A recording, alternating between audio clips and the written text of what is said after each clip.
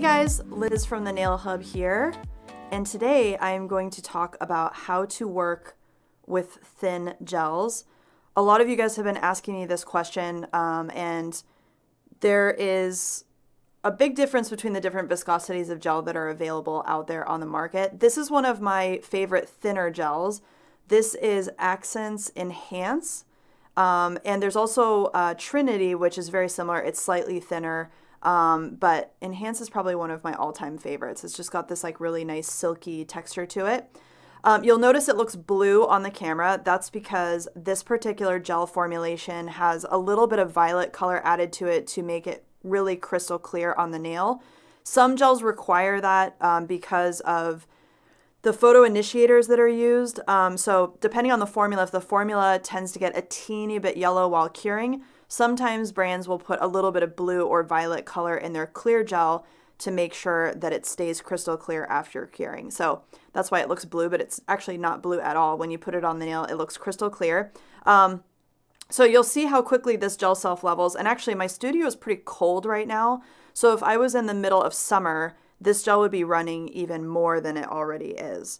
So I wanted to share some tips about working with thin gels like this, and give you some ideas as to how you can work with product that self-levels really easily. I love working with gels that self-level because it makes your life so much easier when it comes to filing, but I know that they're not for everyone, and so I wanted to just give you some ideas as to how you can work with them and make your life a little bit easier. Okay, so I have just a plastic nail tip here that I have prepared with a little bit of matte top coat on it just so that it's got a nice smooth texture. Obviously, if you were doing this on a real nail, you would want to do your full nail prep, right? So you would want to do your removal of all the surface oils. You would want to remove the natural shine with a nail file or an e-file or whatever you're using to prep your nails.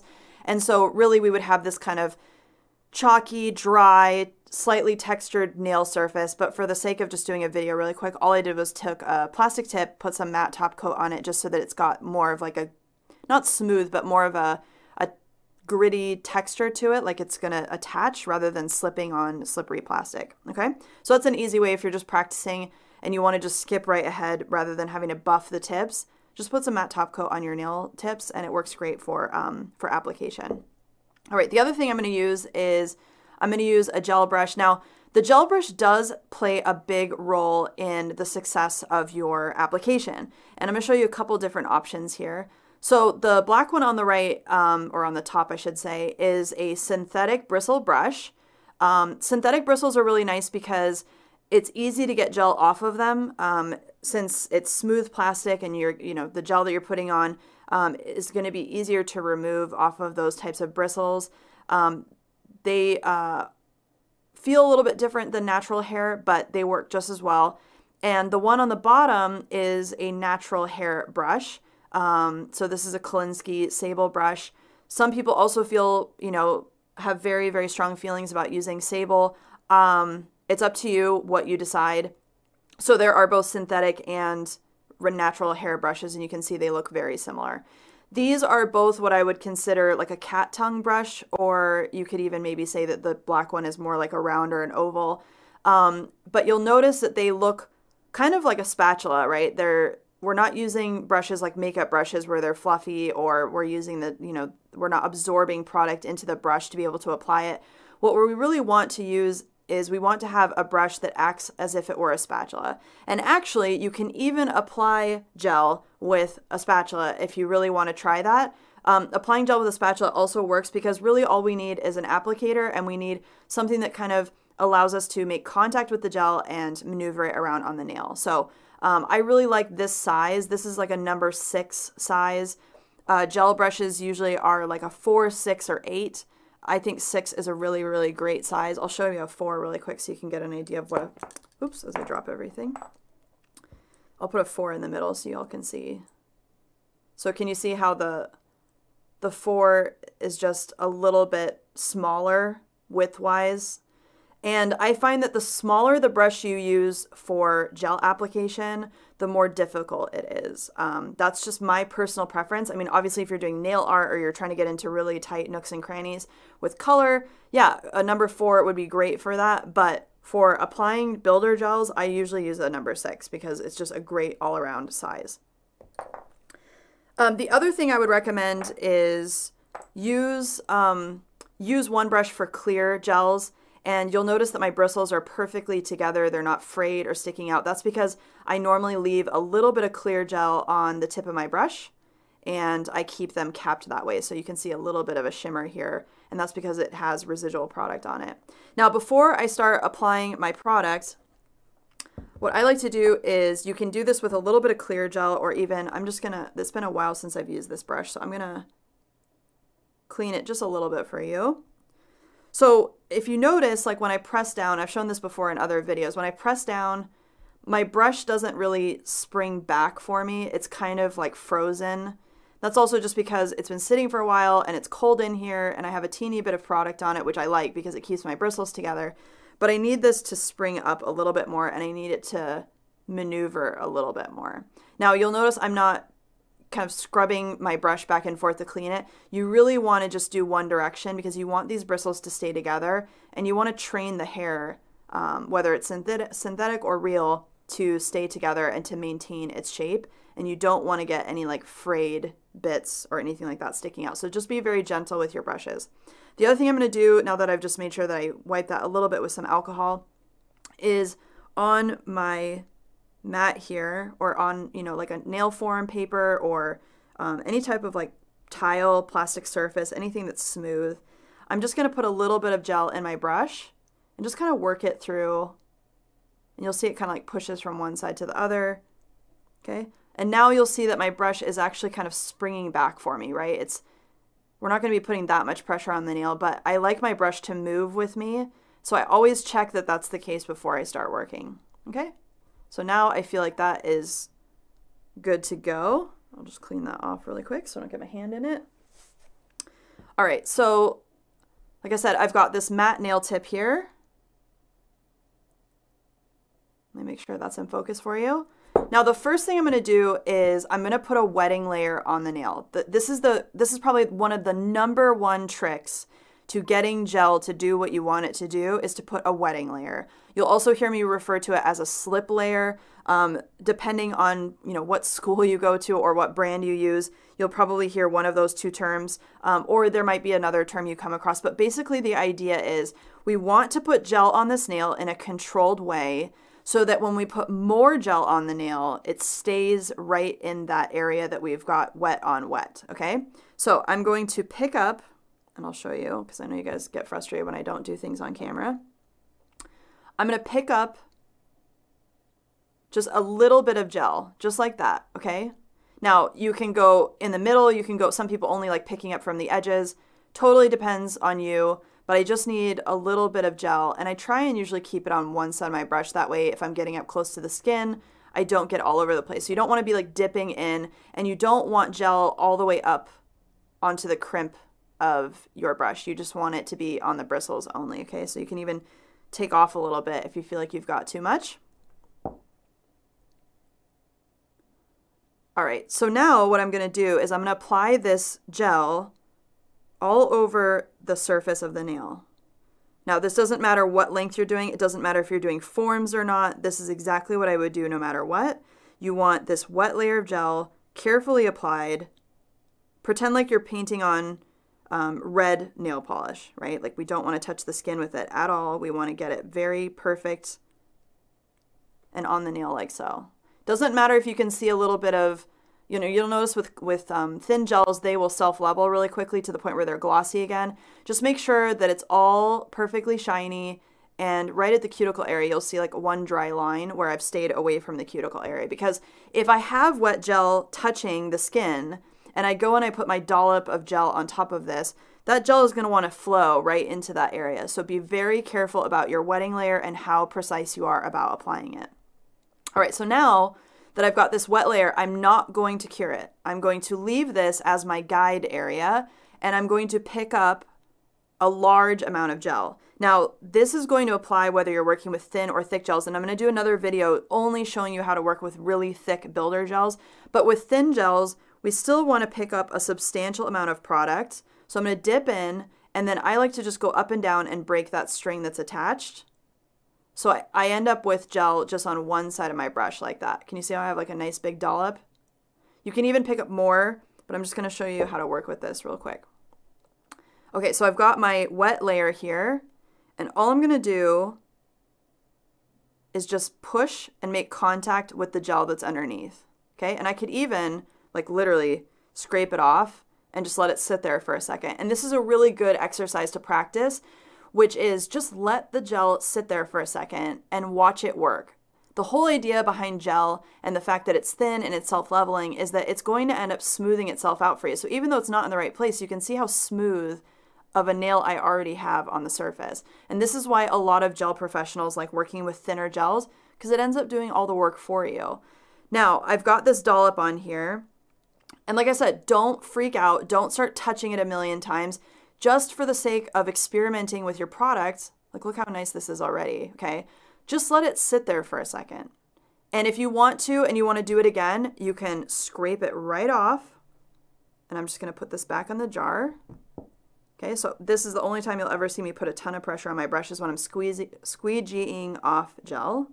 So I use my brush like a little squeegee. This is a great way to practice with your product before you actually try to do a full set. Okay, so again, pick up, while it's still wet, I'm gonna pick up a nice dollop of gel.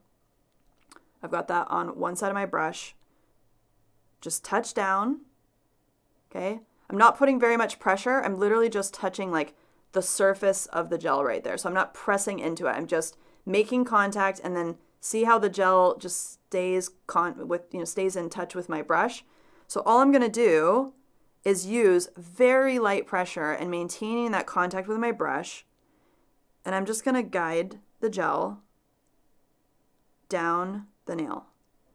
And we want to keep most of it in that apex area anyway. So just using these kind of, I call them like half moon or semicircle motions. I'm just swooping back and forth and just let that sit. I've got a couple areas here I can see that like right here that's not quite self-leveled, but just let it sit for a second. Okay, see right there on the edges. And don't freak about stuff like that because we really want most of the product to be right in that apex area anyway. Now, if you feel like you have a little bit too much on the free edge, you can, maneuver that down just a little bit more, but let the gel do its thing. Don't start pushing and prodding and poking and moving and all of that stuff. And once you feel like it's pretty dang good, which I think this is, go ahead and cure it. Now, let me do that one more time with a different finger, and I'll show you also something else that helps. So again, wetting layer, okay? And I like to do, when I do my wetting layer, whether it's like the first layer I'm doing like base coat or something, or if I'm doing builder gel straight on the nail, depending on the formulation of the gel that I'm using.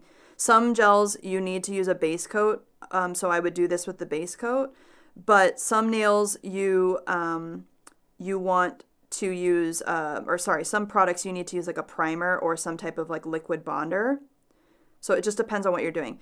If you're doing base coat under your builder gel, you would apply your base coat with whether it's bottled or it's potted, whatever.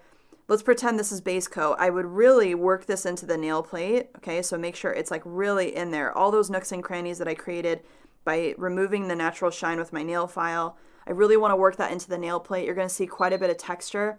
I would cure the base coat, okay? And I can even do that for you if you want to see what that looks like. So let's pretend that's my base coat layer. Okay, so this would be my cured base coat layer if I did it that way with base coat underneath. Again, it depends on the gel you're using. Some you're going to use more of a liquid air drying bonder or primer. Some you're going to use a gel base coat. It just depends on the system and what the formulation is. But in either case, that bonder, primer, or base coat is the thing. It's the product that's going to create that adhesion between your builder gel and the natural nail. Okay, so that's why those products are used. So it depends on, how the builder gel was formulated, but some of them are going to need that cured base coat underneath. Some of them are just going to need a primer underneath, or some of them are going to use a bonder underneath. And there's lots of varying products out there like that. All right. So let's pretend this is my cured gel base coat that I put on the natural nail. I'm going to do the same thing. I'm going to do a wet layer with my builder gel. So again, very carefully applying it only in the areas that I want the gel to be. Okay. Nice smooth layer like that. You can cap the free edge a little bit if you want to, but in this case, I don't think that's going to be an issue because we've already put the gel base coat on the natural nail. I'm going to pick up my nice big dollop. Okay, so a nice big dollop of gel, and I'm just going to touch, barely put pressure on the product. I'm going to touch it onto the nail surface, and just with a teeny little bit of guidance, and you can tip the finger as you go down, I'm just going to work this gel down the nail, okay? And just let it do its thing. The nice thing also about thin gel is it will it has memory almost where it goes back on itself. So even if you have little strings or anything, you can kind of zhuzh it around. And we're still going to file usually anyway. I mean, it's pretty impossible to get the nail perfect to the point where you never have to file. You're usually always going to have to file something. But I just wanted to show you that if you just put the gel on the nail, 9 times out of 10, it ends up self-leveling beautifully and you really don't have to do very much. Now, let's say I want to adjust where all of this is. I'm going to turn the finger upside down, which I know is hard to see on camera. But just turn it upside down. And what we're using is, if I were to show you from the side, we're using gravity to help pull the gel down towards the nail, right? So if I show you like this one from the side, okay, we're basically going to point this apex area down towards the ground. And I can even use my brush to kind of pull it into the right area. But you can see even just with that upside down, see how the gel just pulled all the way right there in that apex right there. And if I tilt the finger up a little bit as I'm doing that, this gel will run a little bit closer back to the cuticle. So while I'm doing this, I want to make sure that the gel stays kind of in the center. I'll show you now. See how I just tipped that up? And if you give it a second, just like this, just vertical, and with the nail surface facing upwards like it's supposed to, it will relax back down again. So see how that relaxes down? So I encourage you to toy around with this, with tipping the finger this way and that way, just to get an idea. Not that you're going to do this for an hour on a client or on yourself, but it does give you an idea of how the gel moves and how no gel is touching the skin. Have you guys seen how like none of this is running into the cuticle, none of it's running into the sidewalls? I have complete control over it because I'm able to just turn the finger upside down and I'm able to just get that gel to go where I want it to go. And even just practicing, just barely making contact with the gel with little strings, kind of pulling it, pushing it, and let it self-level, and you'll have a beautifully smooth surface. So I'm really happy with that. I'm going to go ahead and cure this, and then I'll show you guys after what it looks like. Okay, so this is the first one that I did. And if we look at it from the side, I'll put my hand behind it so you guys can see that a little bit better. That is literally with no messing around. I didn't do anything to the surface other than just put the gel on the nail and let it sit for a second. You can see how smooth the reflection is. I've got one tiny divot right there where there's like a little bend in the line of the light right there. Can you guys see that? So I've got, as I go like here, you can see these kind of shapes. And when it's perfectly smooth, I should have a perfect oval. Like, see right there is perfectly smooth. Perfect oval all the way up and down. And this line right here, this white line, and this, more sheer white line, they're perfectly symmetrical all the way from top to bottom. That lets you know that it's perfectly smooth on the surface. If I go over here, you'll see it kind of gets wonky, almost like a, like a state fair, one of those trick mirrors, that make you look funny. That's exactly what you want to look for, is does it look perfectly symmetrical? See, and even over there is like perfectly smooth. So even just with putting a dollop on the nail and just letting it sit there and let it do its thing, which is the self-leveling that thin gels are supposed to do, this nail is literally probably 95% better, as far as being perfect. And I really wouldn't need to do very much to that nail, especially if this is an overlay. I wouldn't need to add any more product. If you do want to add more product, you can go ahead, do a wet layer again, add another bead of product, and continue to work that. But I wanted to show the advantages of working with a thinner gel because it does 95% of the work for you. Okay, so let me show you the other one that we just did where I did mess around with it a little bit. So again, checking the reflection. I'll zoom in a little bit for you so you can see that better. So checking the reflection looks pretty dang smooth to me. Even over here on the edges, you can see right there. And I've got 2 tips on this nail if you're wondering why there's clear underneath this. It's just because it helps hold it a little bit better when I can't put my fingers on it. There's a little bit here that would get filed away, like there's a little spot right there.